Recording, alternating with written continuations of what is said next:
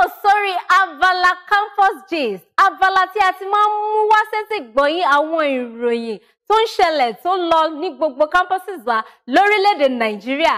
Orí abala yìí láti máa ń sọ gbogbo ìwà tí àwọn lecturer máa ń hù sí àwọn students wọn tàbí àwọn ìwà tí àwọn students máa ń hù sí lecturer wọn.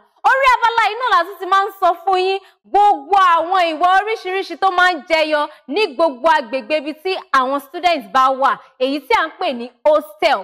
Abdul Olúwatóyìn ní orúkọ ti tèmi. Ṣé wá rí lórí Campus Gist lọ́sẹ̀ yìí?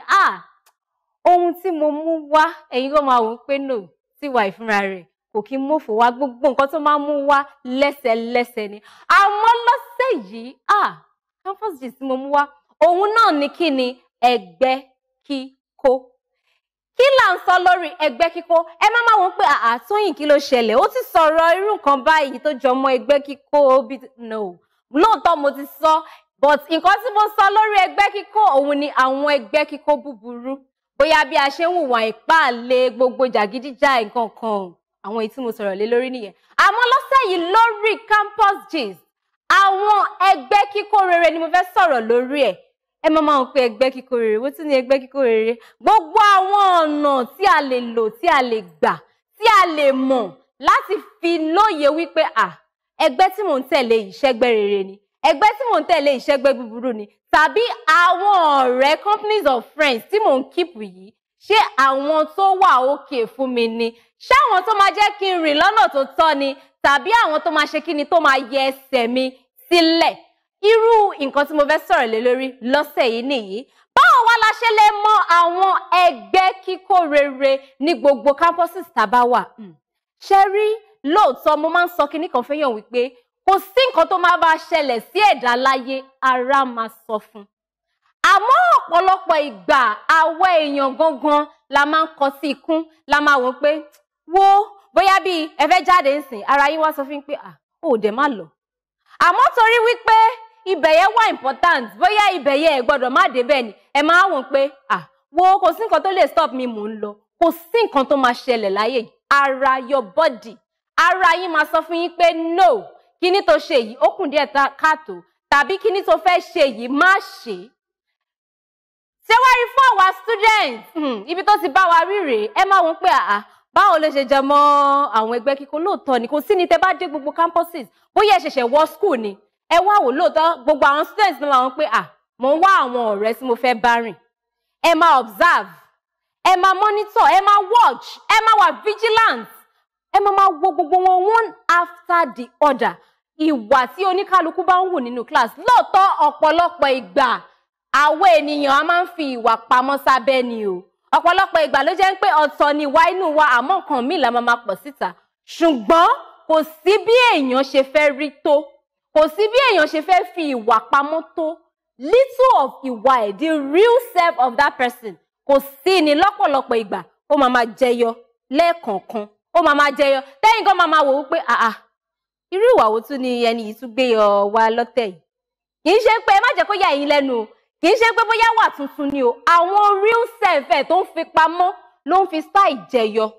Fún gbogbo ẹ̀yin students bá wò pé báwo la wá ṣe lè mọ ọ̀rẹ́ rere ta fẹ́ bá rìn? Ṣẹ́rí one, tí ara yín bá ti kọ́kọ́ sọ fún yín pé ẹni yìí nice. Ọ̀pọ̀lọpọ̀ ìgbà tá bá rí èèyàn gbà mí, first impression matter.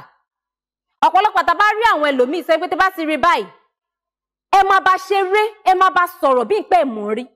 Ẹ má jẹ́ ń tàn yín. Ẹ ní similarity kankan nínú ìwà lára yín ni.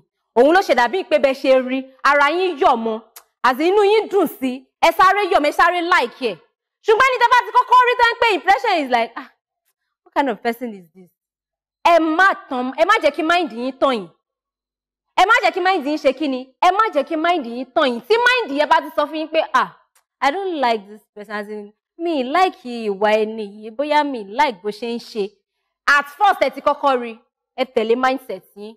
Tẹ́ bá wò fínífíní, tẹ́ bá wádìí dáadáa, tẹ́ bá ṣe investigation tọ̀ọ̀rọ̀, nǹkan tẹ́ like tí mind yín sọ fún yín pé kò like nípa ẹni náà yẹn, ó máa jẹyọ. Ẹ̀yin gan máa rí. By doing this, pípa títẹ̀lé ọkàn yín láti wo irú èèyàn tẹ́ fẹ́ bá rìn tàbí tẹ́ fẹ́ bá ṣe, ó ṣe pàtàkì. Then number 2, tẹ́ bá tún wá wò pé category àwọn èèyàn yìí o kò sí bó ṣe máa wà ẹ máa rí irú nǹkan tó ń ṣe. Àwọn míì wà tẹ́ pé category wọn bóyá kọ́kọ́ máa múra wá school ni. Lóòótọ́ kò sí nǹkan tó burú nínú kẹ́ máa múra wá school. In as much tẹ́ bá rí pé lóòótọ́ àwọn ẹni yìí múra àmọ́ wọ́n serious ní class. Irú àwọn ọ̀rẹ́ tẹ́ lè bá ṣe nìyẹn. Tẹ́ bá tún wò pé àwọn ọ̀rẹ́ eléyìí jáde ni wọ́n, gẹ́gẹ́ bí mo ṣe sọ ní last week wípé kò sí ní àyè iṣẹ́ wà, àyè gbádùn náà ṣe kí ni ọ̀tọ̀ ni. Lóòótọ́ tẹ́ bá rí pé àwọn category eléyìí jáde ni wọ́n, onípatí ni wọ́n, aláfẹ́kàn ni wọ́n. Àmọ́ tí o bá rí nínú ìwà wọn, tẹ́ bá rí nínú ìṣe wọn, academical life wọn, tẹ́ bá rí wípé no, àwọn people yìí serious. Tẹ́ rí nínú studies wọn tó yẹ pé yín kó tún máa súnmọ́ wọn ẹ máa bèèrè pé báwo lẹ ṣe ń ṣe. Tí wọ́n dẹ̀ sọ pé àyè ẹ̀kọ́ ọ̀tọ̀, àyè fàájì ọ̀tọ̀. Tí wọ́n ti ń differentiate tí wọ́n dẹ̀ ń tẹ̀lé rí seriousness yẹn nínú academic life wọn. Irú àwọn èèyàn bẹ́ẹ̀ yẹn lè ṣe kí ni ẹ lè bá wọn ṣe. Tẹ́ bá tún wò pé okay àwọn category eléyìí o bóyá àwọn category tẹ́ pé always reading. Ṣé mọ̀ pé àwọn set kan wà tẹ́ pé they don't party, they don't go anywhere, they don't do anything, all their life is reading.